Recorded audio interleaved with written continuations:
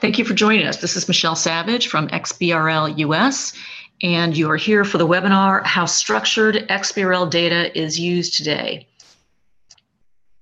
Just a few logistical points before we get started. We will take questions throughout the program, and to submit a question, you can just click on the Q&A link at the top of your screen on the little console and submit your question that way, and we'll take them at various points during the program. If you do have any technical issues listening to or seeing the slides, please send us an email at support, S-U-P-P-O-R-T, at xbrl.us, and we'll do our best to get you back up and online. We are offering CPE credit for this session today. And so at 2 points during the program, we will be asking poll questions. If you are getting CPE credit, please make sure that you respond to those questions, and then we'll get you your certificate a little bit later. So with that, I'm going to go ahead and start our program. Let me just walk you through the agenda. First, we're going to be covering data and technology, how information is consumed in the new age. This is a study that was conducted by the CFA Institute, and we're very pleased to have with us today Mohini Singh, who is ACA Director of Financial Reporting Standards at the CFA Institute. Mohini, thanks very much for joining us. After Mohini gives her presentation, we're going to take a couple of those CPE questions I mentioned. Then we'll talk about XBRL data today and how you can use it. And I will be covering off on that. I'm Michelle Savage. And then we'll cover some CPE questions and then talk a little bit about some upcoming events. So with that, I want to thank everybody for joining, and I'm going to switch my screen and bring up some slides prepared by the CFA Institute. And I'm now going to turn it over to Mohini Singh. Mohini?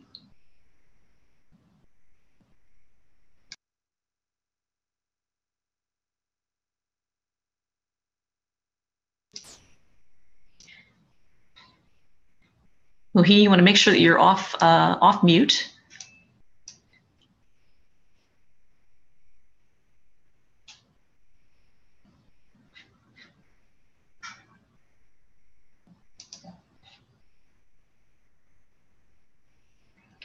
Mohini, we cannot hear you right now.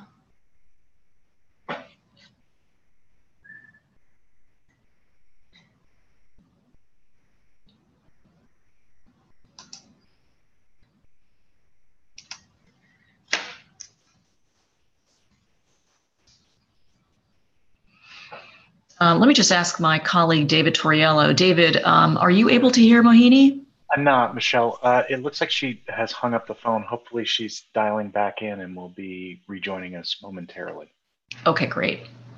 Okay, well, we'll just wait a few minutes here. And I'll tell you a little bit about what I'm planning on covering in my portion.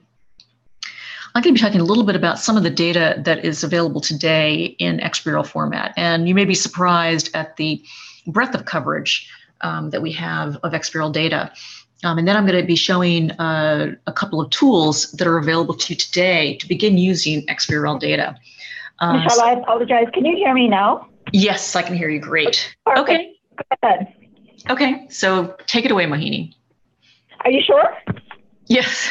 Okay. Yes, we're going to switch over to Mohini, and we have your slides up here. Can you see your slides okay? I can. So Great. Could we go over to slide 2, please?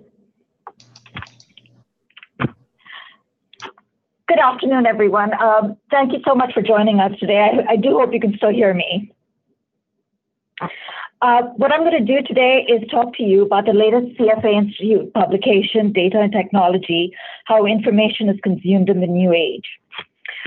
What it addresses is which data are available today, how data are being consumed by investors and others, and goes on to refute the claim by some that the data is not being consumed. Before I get to that, though, I thought I'd tell you a little bit about CFA Institute. We are a global not-for-profit organization of investment industry professionals. We have over 160,000 members in 162 markets. What we are best known for is producing the Chartered Financial Analyst, or CFA curriculum, and administering the CFA exam.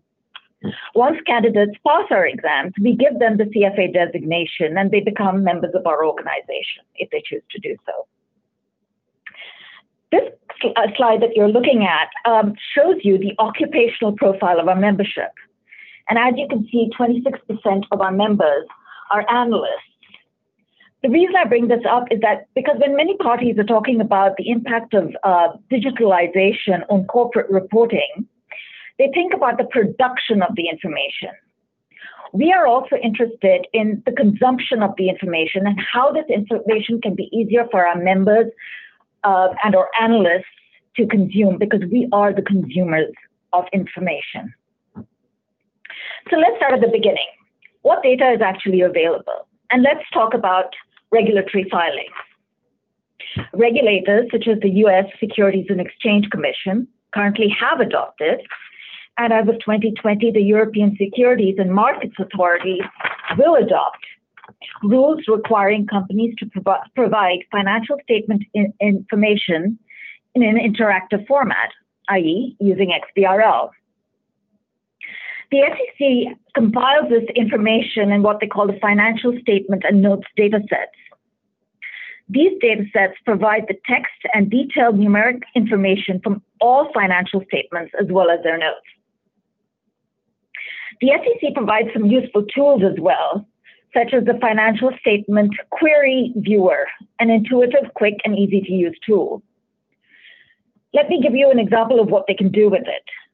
The viewer allows searches of all facts across all filings, which means users no longer have to search one filing at a time. So a user can aggregate, say, a specific disclosure across all filers for a target period. Analysts can also download these these files into their Excel spreadsheets for financial analysis. Now, a lot of users, yes? I'm sorry, should I flip the slide? I'm sorry, I wasn't quite sure where you needed to be. No, not yet. Okay, just let me know, thanks, sorry. You're good. So to take advantage of, say, artificial intelligence and other advanced analytic tools, you really need high quality digital machine readable data and metadata. This massive SEC database serves up 1.5 billion copies of documents filed by companies each year. And currently, interestingly, 85% of the downloads each day are made by bots, not humans. And this is because an increasing number of market participants want to use advanced technology like AI to help them make financial decisions. And these bot downloads are indicative of that trend. You can change the slide now. Next slide, please. So our 2016 publication, Data and Technology, Transforming the Financial Information Landscape, looks at how investors can benefit from the use of XBRL. Next slide, please, Michelle. So on this slide, you can see what the report lists as 5 main benefits for investors: improved financial statement accuracy, productivity, opportunity for high returns, better risk management. And in the report, if you're interested in going to it, we actually provide examples of each to demonstrate the point. Due to these benefits, many data providers now use XBRL as part of their data gathering. It allows them to provide their customers with faster and more detailed information. Morningstar actually provides a great example of how XBRL increases productivity. According to Morningstar, it takes 5 days to process HTML filings and display the information for their clients, whereas aggregating XBRL data is nearly instantaneous. With the availability of XBRL and technology to sift through data, investors are now in a better position to perform faster, better analysis. Investors can research more companies, or they can take a deeper dive into companies they already know. Many believe XBRL could bring better opportunities to small and medium-sized entities by making it easier for investors to actually cover these companies. So we believe structured data could, A, help investors by allowing them to make more informed investment decisions, and B, bring greater investment to companies that were previously not so closely followed.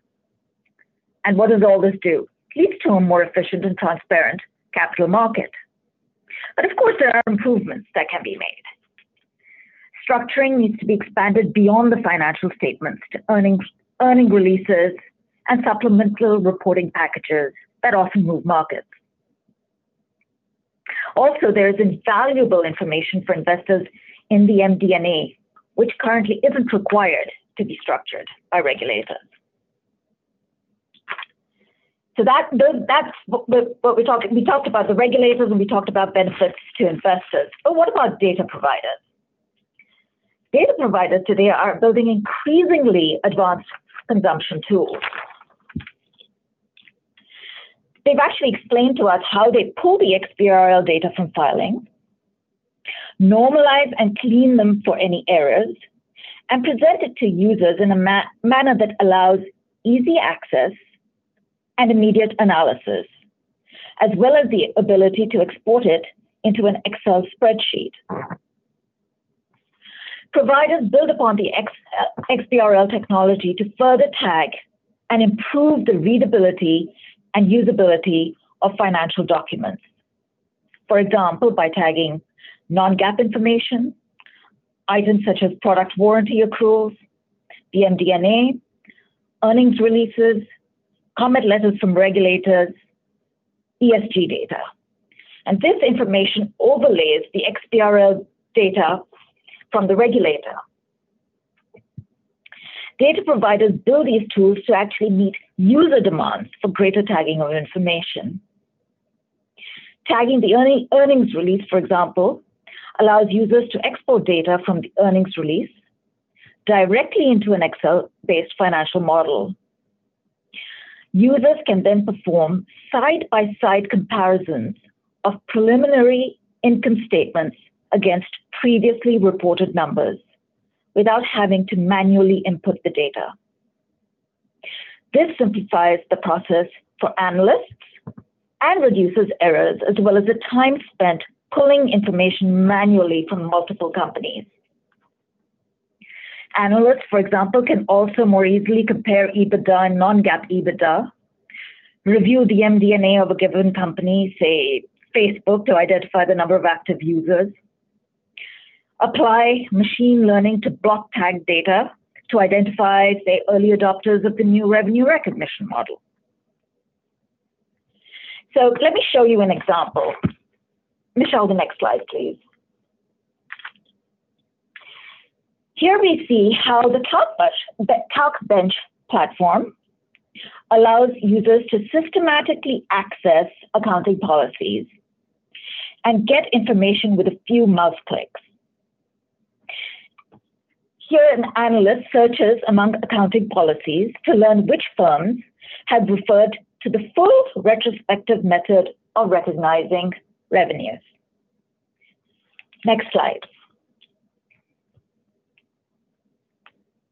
Now suppose this analyst wants to know how the numbers have been affected by a change in the revenue recognition policy among any one issuer.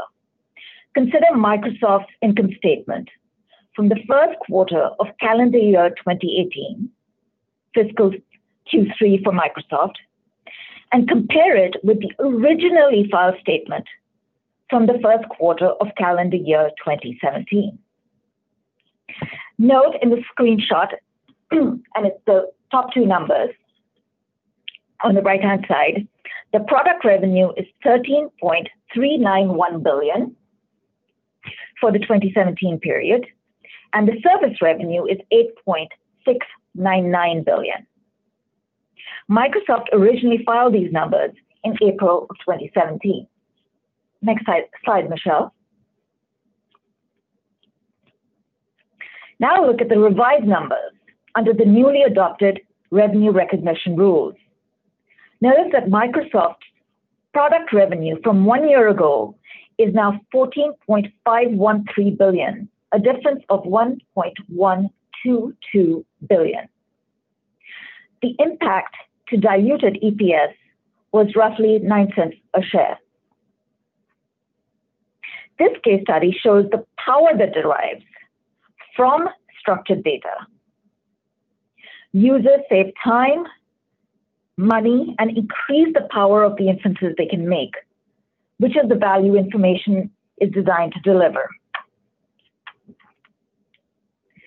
Next slide, please. Okay, so let's take a look at another example, one of disclosures. This is the Idacity platform, a different data provider. On this platform, investors can use the disclosure research checklist to identify where a company may disclose certain topic areas. For example, using the disclosure research checklist, see Pfizer's 2017 Q3 filings and look at the notes, at the list of notes to the financials. That's on your left-hand side of the screenshot. Now note the absence of a debt footnote. Next slide, please, Michelle. Instead, to identify what Pfizer disclosed about its debt, conduct a search for elements that refer to the debt codification. This revealed that Pfizer does tag facts in the filing using elements that refer to the FASB codification reference for topic 470, debt. The search brings up all elements that refer to debt. Clicking on an element jumps directly to its location within the filing. Interestingly, Pfizer disclosed this debt information within footnote 7, financial instruments. Next slide, please, Michelle. But it isn't just investors who use the data. The European Banking Authority now produces a remarkable range of aggregate data pulled from its holdings of EU-wide bank filings. For analysts within the banking regulator, the level of detail is exceptional, allowing them to select an area of interest and drill down within geographies, lines of business, areas of risk, and institutional groupings, and then to refine these results for individual institutions. If an analyst, say, is interested in non-performing loans in Southern Europe, this information is just a few clicks away. This screenshot of the EBA's website provides an overview of the types of information that is available. Another example, and I got this from the XBRL International newsletter, is of the DBA, the Danish Business Authority. The DBA collects XBRL financial statements from the approximately 240,000 private companies that operate in Denmark. It is exploring cutting-edge ways to apply machine learning techniques to predict possible corporate failures. The goal is to provide early warning information to entrepreneurs that their companies are exhibiting symptoms that could lead to restructuring, closure, or bankruptcy. What the DBA does is it takes historical data about failed institutions through time and then lets machine learning algorithms create patterns that can be matched against every other company's data to locate similarities. The DBA is using hard financial measures, such as solvency ratios, as well as softer data points, such as changes in the lag between the end of the reporting period and the filing date. So far we've shown you various examples of how the data is being used. Now let's address this statement that we hear from some parties that the data isn't being used. Despite the availability of data and the advanced consumption tools being built to access the data, some in the preparer community continue to assert that the data are not being used. Let's consider a few studies. the Center for Excellence in Accounting and Security Analysis at Columbia Business School conducted a detailed study on how investors, analysts, and other data seekers in the market are using XBRL tagged financial data. Of preparer perspective, the report states, and I'm quoting here, most filers we surveyed doubt whether any investors are using their XBRL data and believe they are bearing an unnecessary incremental cost, with any benefits going to data aggregators who resell the data and can reduce their own data collection costs. In addition to this, preparers also told the study that was being conducted that they want to limit the quantity of data being tagged and filed because of their concerns that no one demands certain data at present. Conversely, the summary of the investor analyst survey and interview findings states, the core finding is that there is clear demand for timely structured machine-readable data, including information in financial reports, and that this need can be met by XBRL as long as the XBRL tag data can reduce the total processing costs of acquiring and proofing the data. With respect to SEC filings, users view access to the full array of footnote, MD&A, and earnings release numerical data as the main reason to consider adapting their workflow to incorporate XBRL tagged filings. In conclusion, the report finds that investors and analysts, one, want and use interactive data that captures the information in the footnote, MD&A, and earnings release. Two, are interested in the structured tagging of the detailed items in financial statements, in contrast to the claims of preparers. Three, do not require a standard or limited number of data items. Four, extensively use non-financial data outside the financial reports. Five, utilize data they deem to be useful even if the data are not directly comparable across firms.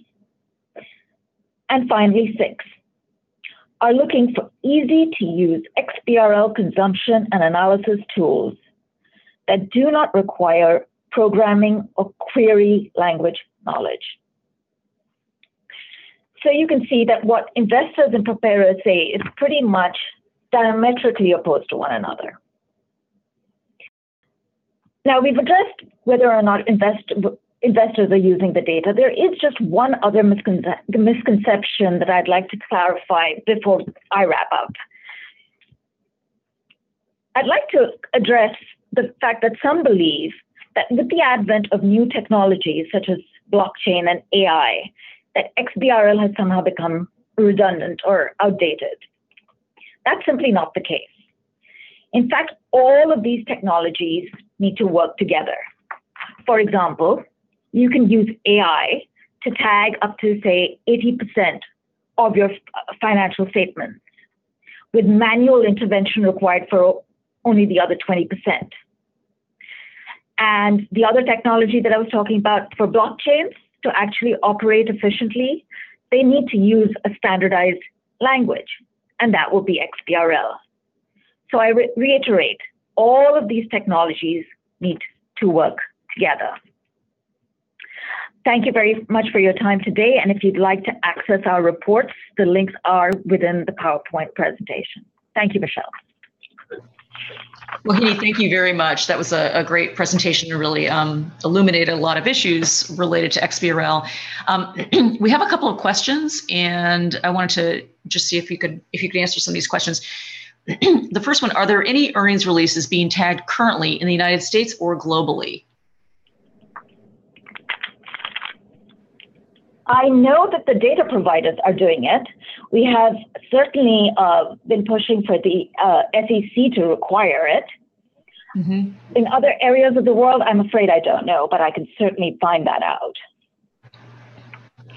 Right. But okay. I know that there has been a demand from investors, and so many of the data providers are going ahead and tagging it. Okay, great. And another question.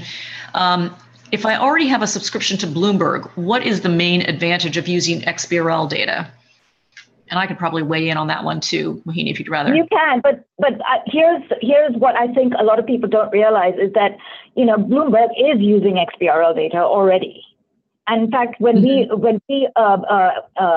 surveyed our members, a lot of them who do use these data providers say that they don't know much about XBRL, and that's because they're using the XBRL data without realizing that they're using it. Exactly. That's exactly what I was going to say. So yes, many of the data providers that investment professionals are using today are already incorporating XBRL data into their databases. Okay. The next question is someone who's looking for more examples of integration between blockchain and XBRL.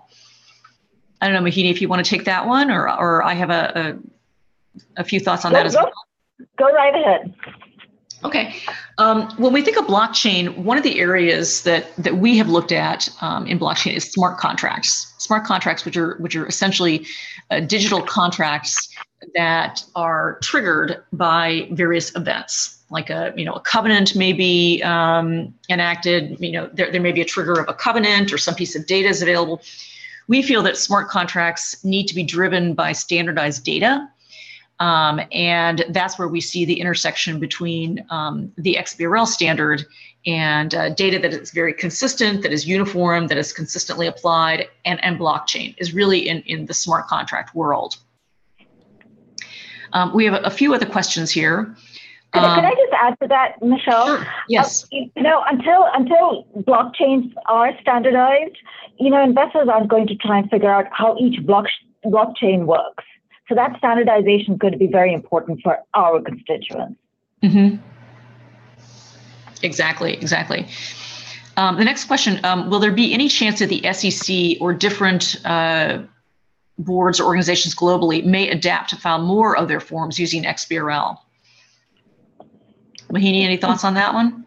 We don't know, but we do know that that's exactly what we're advocating for. It may take some time, but that's exactly because what we want is, standardization for as much as possible, both, in terms of how many reports that you file with any regulator that you're dealing with. So right now we're just talking about, the financial statements, but what about other reports? What about tax reporting? We would like standardization across all those reports. Right, and I will say that the SEC has come out with some rule proposals recently, one most specifically on variable annuities and life insurance products, where they are proposing that data reported for these companies be put in standardized XBRL format. And the idea is that these are very complex securities or products rather, and putting them in standardized format will make them much easier to work with. Another rule proposal that came out recently from the Federal Energy Regulatory Commission, which is a different regulatory body, is they're proposing the use of XBRL for utilities and others reporting using the forms that they require. So those are just the U.S. initiatives, and as Mohini mentioned, there's a lot happening in Europe right now, and that's going to hit in 2020. Let me just go quickly through these other questions, and then I'll get to the next section here. Let's see. Due to the large number of tags available, does the CFA or any organization work on the standardization issue so that users can compare results at companies? No. We have a small department, a small advocacy division, and so we work more on the policy level and not on the detailed technical level. Right. I will say that XBRL International has established a group that is focusing on how to basically set guidelines on how extensions are used, requiring that if an extension is created by a company, that it roll up to a larger base taxonomy element, so that the data at that base taxonomy element level can be compared more consistently from company to company, because that is a challenge, and that is something that we and the Data Quality Committee, and Mohini actually is part of the Data Quality Committee that XBRL US has established. They are working on guidance on for filers on how to prepare more consistent content and reduce the number of extensions that are used. And let me I'll just do one more question here, and I'll take this one before we move on to the next section. Could you please comment on the orange button taxonomy and the solar industry XBRL data? How is that data used? Orange button is a taxonomy that was developed in partnership between industry, the solar financing industry, and the Department of Energy. And the focus of that initiative was to develop standards for solar financing. So there's a relatively large taxonomy that's been created, and that touches all aspects of the solar financing life cycle, from the creation of a solar plant on through the operation of the solar plant. And the SunSpec Alliance, which is one of the industry groups that's really spearheading this whole initiative, but working with XBRL US, has a working group that is working on different applications for orange button data and on refining that taxonomy. So there is a lot of work going on in that area in using the data and refining the taxonomy itself. So with that, let me just I'm just going to go on and actually pull up some polls. Feel free to continue asking questions, submitting questions, and we'll get to them as we get towards the end of this. But I want to make sure we get to the rest of the program. So first, for those of you, again, who are getting CPE credit, I'm going to post our first poll question here. And the question is, most CFA Institute members fall into two functional categories. What are the two categories? Are they analysts and portfolio managers? Answer number one. Accountants and risk managers? Answer number two. Or CEOs and consultants? That's answer number three. So if you just click on the button that you think most properly represents the answer to that question, and we'll give it another 30 seconds here, and then we'll go on to the next question.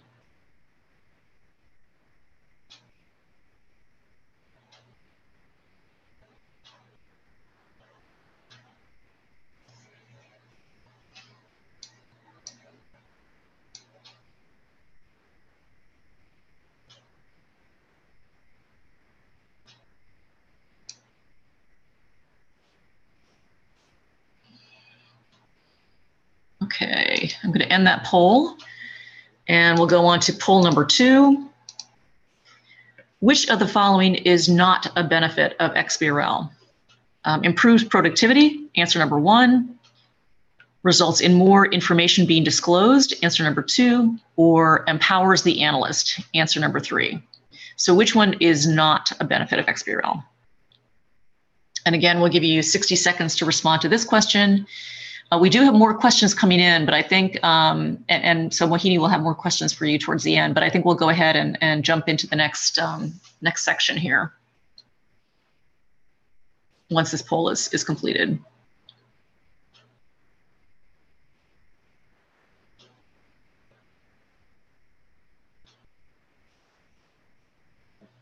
Okay, just like another 10 seconds for the poll.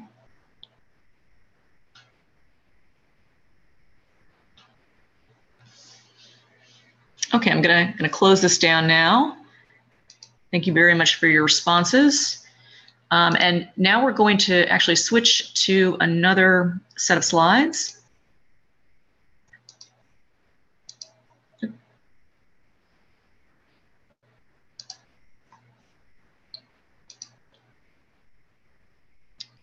Okay.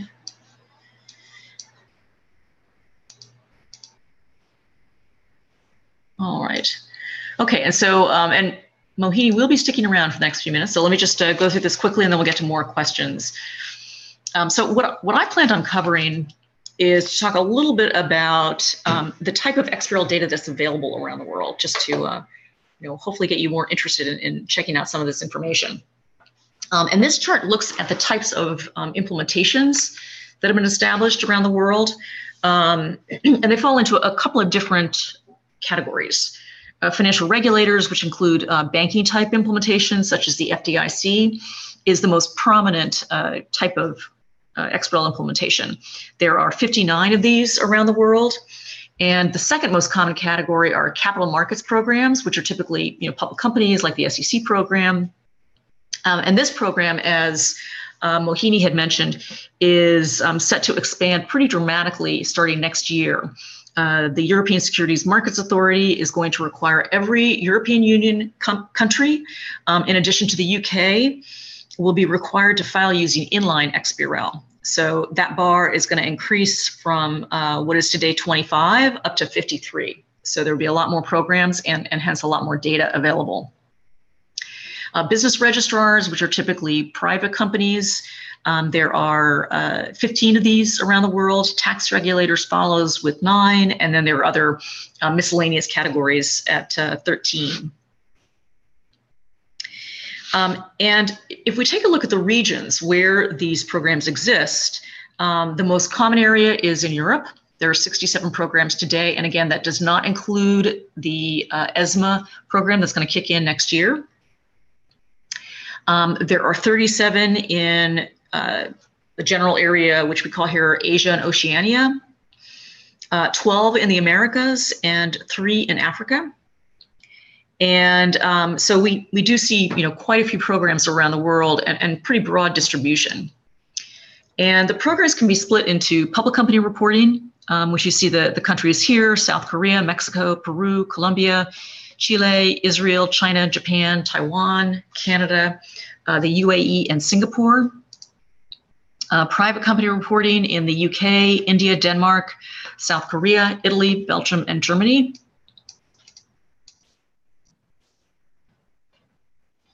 And we also have bank implementations in Peru, Panama, Chile, Belgium, France, Spain, and the United States, and government reporting in the Netherlands and Australia. So a pretty broad coverage of different types of programs. So why standardize and why XBRL? When I think about standardization, I think about 3 things. Standardization of data is really about communicating. It's about helping people and entities and organizations communicate in the same language to all stakeholders. So it's establishing a single understandable language that is represented the same way for the creator of the data, the intermediaries of the data, like the database and analytic providers, and then also the end users of the data, which is investors, analysts, regulators, the public, the media. So it's really communicating, speaking the same language. The second key reason to standardize is automation. Our goal with standardization is to make data machine readable. So we eliminate the need to rekey the data and to vet the data because that can be time consuming and lead to errors. So automation is number 2. And third, improve. And improving the data through standardization is because standardization can eliminate ambiguities. It can improve data quality. And so why XBRL? First and foremost, I always mention is that XBRL is a free open standard. There are no licensing fees associated with the use of the XBRL standard. It is non-proprietary. There are some standards that have become standards over time, things like Excel or even Google Sheets, which are proprietary. But XBRL is maintained and supported by an international nonprofit standards organization. And that organization, XBRL International, actively supports, maintains, and evolves that standard. And that's really important. So we're not tied to a particular commercial entity that may go out of business, may have its own special interest to deal with. It's a non-proprietary standard. It's widely used, as we showed in the last couple of slides. It's the only standard available for financial data, and we'll talk about that in a few minutes. And secondly, it keeps pace with changes in technology. And we're going to cover that as well. Oh, one thing I missed here is it easily incorporates changes in reporting requirements. And I think this is a really critical attribute of the XBRL standard because today 6,000 public companies in the United States easily transition to a new version of the US GAAP taxonomy every year. For the FDIC, which has jurisdiction over banking institutions, new releases are published on an even more frequent basis. But the transition for these types of organizations is seamless. It doesn't interrupt the time series data. It doesn't have a negative impact on software companies, on data consumers. So having a standard that easily incorporates changes that happen over the course of years or decades is really, really critical in a standard, and XBRL is designed to do those. So I think it's important to talk about the characteristics of financial data. When we look at a value, like the value that you see in the box in the center, 902138, that value by itself is meaningless. But when we look at the rows and the columns on this balance sheet, we know exactly what it represents. We know that it is for the company Solar City, which isn't shown here, but we know that. That's the entity. So that's the identifier for the value is Solar City. We know that it represents current assets, which is the label. We know that it's in US dollars, it's in thousands, and it's for the time period 2015. So all of those characteristics, everything we see in those bubbles needs to be represented somehow in that data point when it gets to the computer in order for it to be machine readable and understood.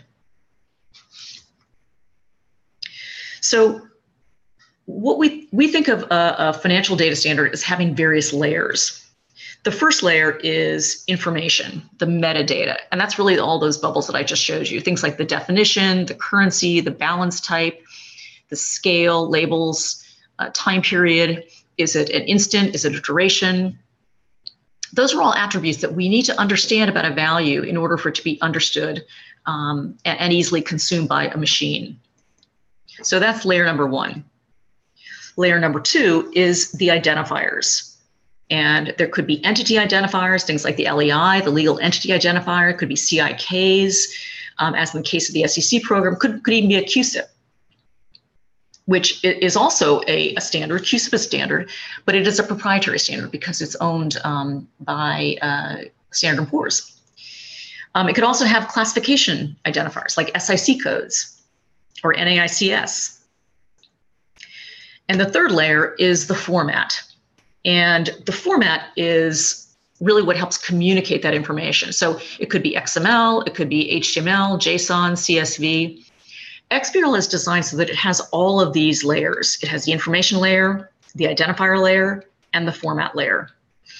And the different formats, it's interesting because when XBRL was first developed back in 1998, it was developed as an XML standard because XML has unique properties that allow you to tag or embed information in a value.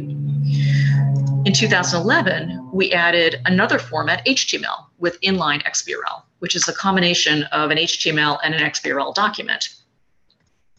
And in 2018, XBRL International came out with 2 additional standards for JSON and CSV. So there is XBRL in XML, XBRL in HTML, XBRL in JSON, and XBRL in CSV. And it's important because these different types of formats allow it to be used in lots of different ways. And we go back to those 3 key points about what a standard is designed to do. It communicates. It communicates the information layer and the identifier layer. And it automates by using a machine readable format like XML or HTML or JSON or CSV.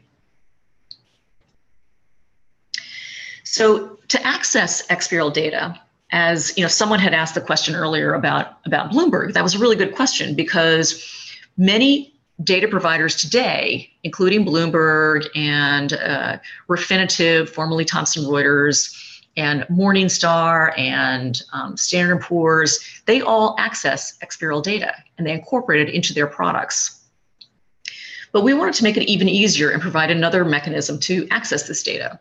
And that's through a database that we developed back when the SEC program first went into place. And in that database, we've been collecting US GAAP and IFRS data, and all of that data is currently available. And we'll soon be adding additional types of data from Mexico, from Japan, from Taiwan, and so forth. Going forward, we'll continue adding XBRL formatted data into that database. And our goal with this database was really to test out analytical tools, to check the quality of the XBRL data, and to demonstrate how XBRL data can be used. And so after we created this database, we then created a standard for an XBRL API. And the goal there was to improve the ease of use in working with XBRL formatted data that's produced by any taxonomy that conforms to the global XBRL specification.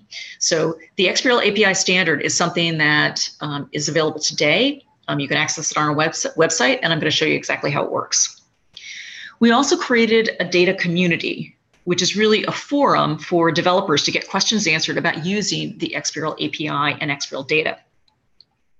Our goal with the community is to create more open source tools for users and to encourage the embedding of the XBRL API into open source or commercial applications. So we encourage everybody to take a look at it and use it.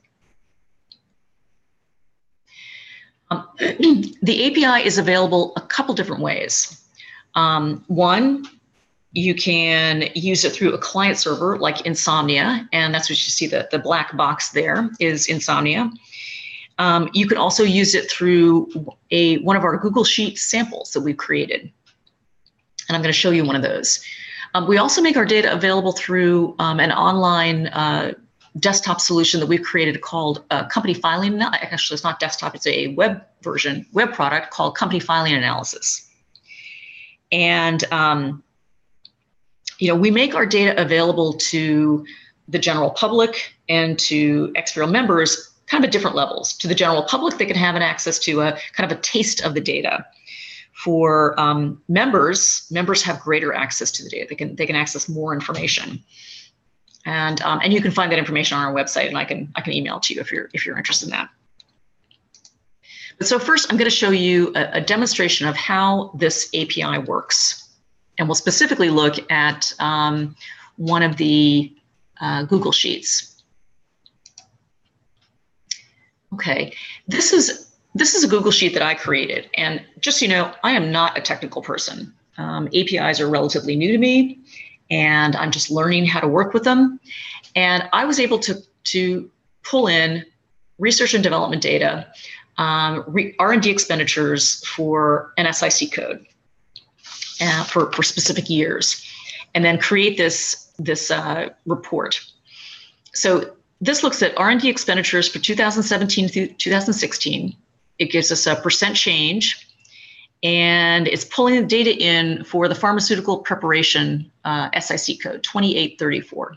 And this is what you see over here. This is just a list of all of the SIC codes and the corresponding descriptions of the industry group that it represents. So I created this, and you can actually, any of these green boxes, you can actually change that and revise the information reported there. So I'm going to change this to 2800, and that is the SIC for chemical and allied products. And you can see that we're working away here. It's pulling in this new set of data. And the way this works is it works off of a single API call. And so what you have here is, this is, if you look down on the bottom of this spreadsheet, this is called RD compare. So this is kind of my report tab or sheet. If I go into RD worksheet, this is a worksheet I created that's just pulling in raw data. It's just pulling the raw data in there, and then it's pulled into the RD compare in a much prettier format. And so if we want to take a look at the API call, it basically looks like this. It's pulling in, it's pulling in all of this raw data. It's pulling in both 2017 and 2016, and just kind of sticking it into the spreadsheet. This is the API call that it's pulling. I'm going to show you that in more detail in a little bit. And then it just populates it into RD compare. I can also change the time period. So let's say I want to look at 2016 and compare it to 2015. I can do that here. So this API call is pulling in data from the XBRL US database, but these APIs could be used on any XBRL data. They could be used on data from Taiwan or Mexico or Japan. The US can be used on IFRS data, US data or US GAAP data.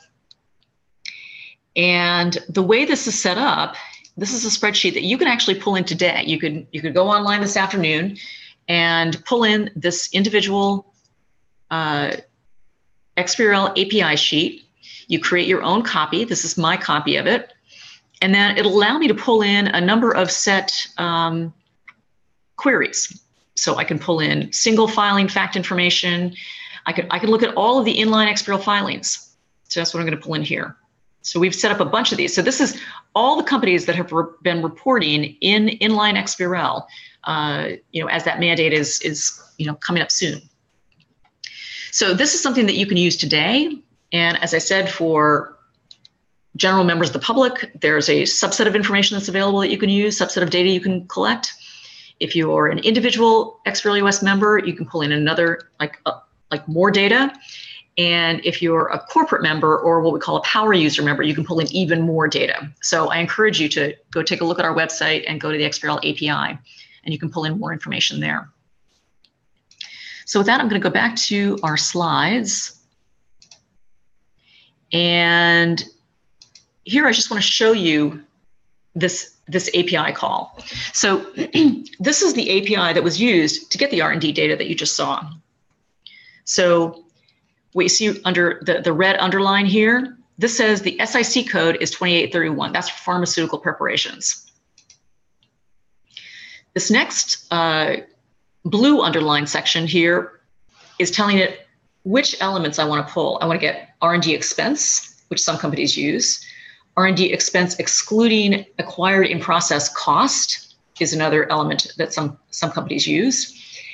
And some companies also use another element called research and development expense software, excluding acquired in-process cost. So you have to know a little bit about the US GAAP taxonomy to work with this, but it's relatively straightforward. This says that there are no dimensions to the data. It tells us that what the fiscal period is going to be. Here it says it's 2017, 2016, although I've actually set that as something that you can revise. It says it's the latest fact, it's the ultimate fact, and then it tells us what information to return. Okay, to tell us what the entity CIK is, the name, the value reported, the time period, so that I can check all of that information when I pull it into the worksheet and then transport it into the report itself. So this looks like it may be complicated, but it's really not. And that's because we have a document online, basically a guide to working with the API. And this just gives you a sense for the table of contents and explains all about facts, reports, entities, concepts, all of the different information that you need to know in order to work with this API very successfully. So with that, we're going to go on and cover some CPE questions. And I think we got a bunch of additional questions, so we'll get to those as soon as we go through these CPE questions.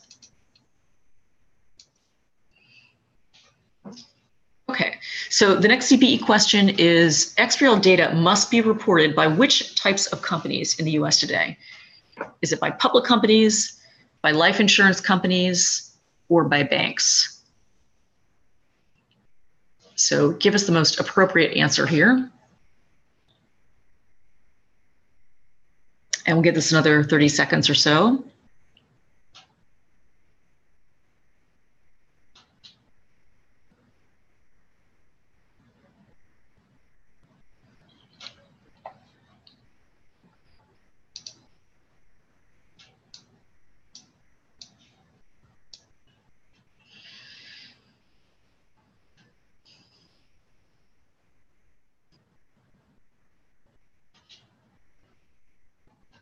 Okay, just another 5 seconds, and I'm going to close down the poll. All right, we'll go to our last poll. XBRL documents can be created based on the following formats: HTML and XML, HTML, XML, and JSON, or HTML, XML, JSON, and CSV.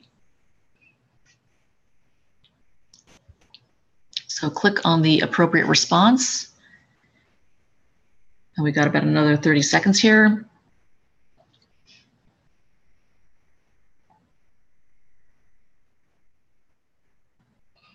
And then I'm going to go on to questions.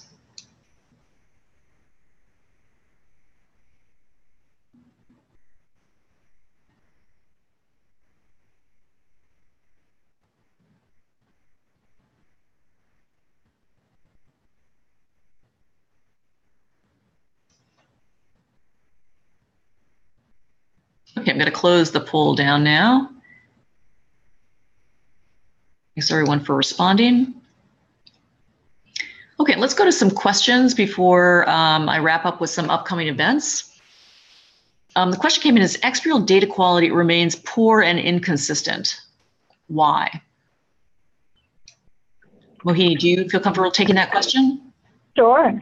Well, I think this is a two-part answer. I think part of the problem is that the care standard amongst the preparers is low. So they think of having to tag this data as simply a cost burden and a compliance exercise. And so they're not taking much interest in how well the tagging is taking place.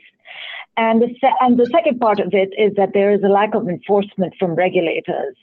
So if we could get companies to understand that they can actually use this standardized data for their own analysis, for their internal benefits, and they could get the regulators to enforce more vigorously, I think we would see the quality of the data improve. Great, thank you. I'm just looking through the questions here. Questions about how do I get the API? It is on our website, and I'll email that link to everyone in a follow-up tomorrow. And okay, the next question, why do the major data aggregators continue to use their own proprietary taxonomies when XBRL is free and data already supposedly standardized? Mohini, do you want to take that question, or I have some thoughts on that too? Go ahead. Basically, XBRL data is it is raw data. It is coming in directly from the companies, and the US GAAP taxonomy has basically it has the flexibility allowed by US GAAP reporting, which is that some companies are allowed to create extensions to create their own custom elements. There are multiple elements within the US GAAP taxonomy that represent a single type of value. Just like in the example that I showed, there are 3 different elements that represent R&D. And so in order to make sure that you capture all of that, capture R&D expenditures for all companies that you're reporting on, you need to make sure that you have those 3 elements. So many of the data providers have their own proprietary ways of kind of customizing and grouping that content. So that's really why there has to be an additional level of normalization on top of the XBRL data that is available. You're starting off with data that is much more normalized in XBRL format than it used to be when it was reported just in HTML, but there's still an additional level of normalization that's required simply because of the complexity of the US GAAP taxonomy and US GAAP reporting in general. I don't know, Mohini, if there's anything you wanted to add to that? No, but there is another question I'd really like to address because I think it's an important one. May I take it? Please. Okay, so the question is, how can XBRL data be considered standardized and comparable when filers can create custom line items? That's the extension. And I think the problem here, especially in the US, is because, like I was saying, the care factor amongst companies is low. So often we find that, instead of looking for the appropriate tag, companies often create an extension where there isn't the need for one. That is clearly a problem, and we need to reduce that activity from going on. We certainly need to limit the number of extensions. However, while we care about standardized information, we also want to know about information that is very specific to the company. And that they have to be allowed to express that information because for investors, those are the golden nuggets you're looking for in your valuation.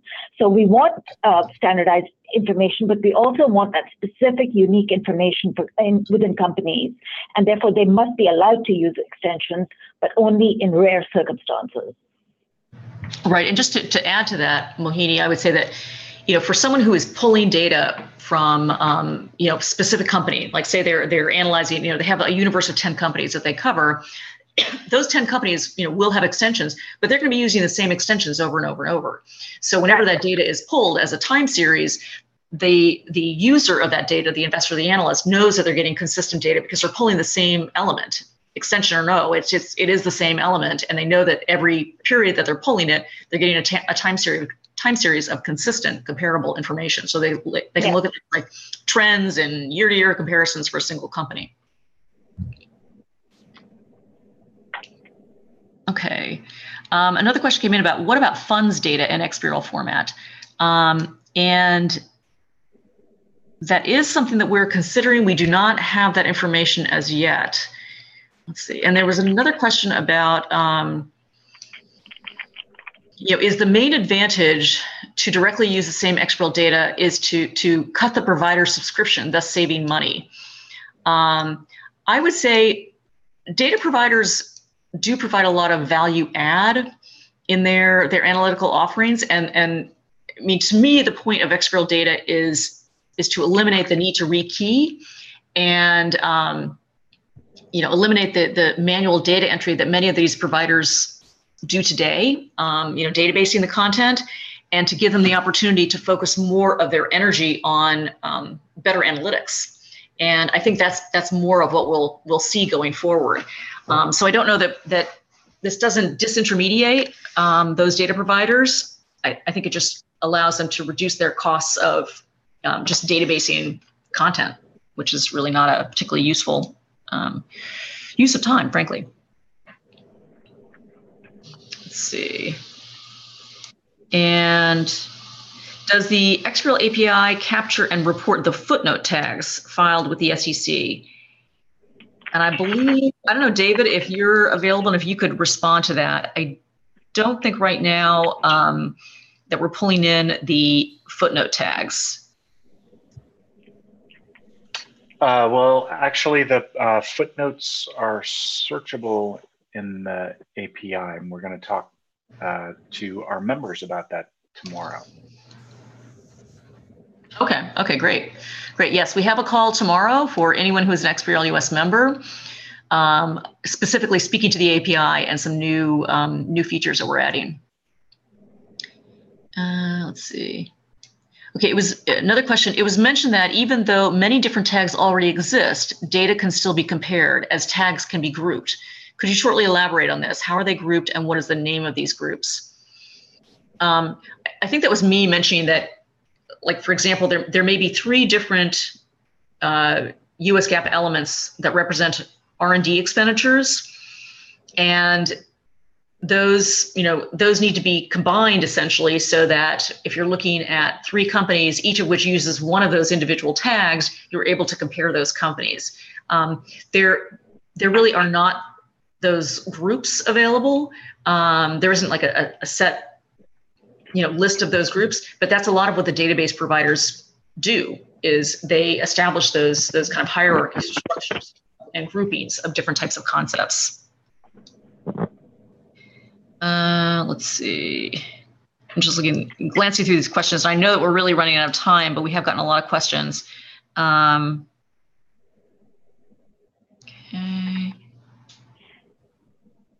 Just to respond to someone who asked about the structuring of earnings releases around the world, I was looking it up. The Bombay Stock Exchange actually requires it, that earnings releases be structured in XBRL. Okay, that's great. That's good to know. Okay, well, I think that is all the time that we have, and we will be, we will look through these questions to see if there's anything here that we missed, and make sure that we respond back to those individuals.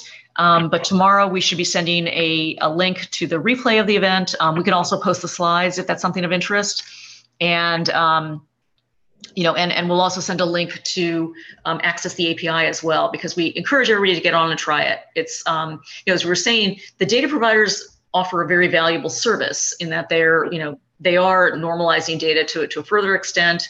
But for those of you who want to, test out the XBRL and use it on your own and just pull in some small subset, this is a great, easy way to do it, and very inexpensively.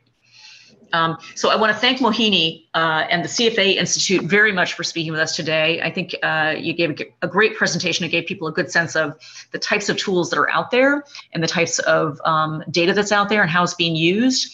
And I'm sure we'll have Mohini back for future webinars. So thank you very much. Thank you very much. Thank you. Okay, bye now.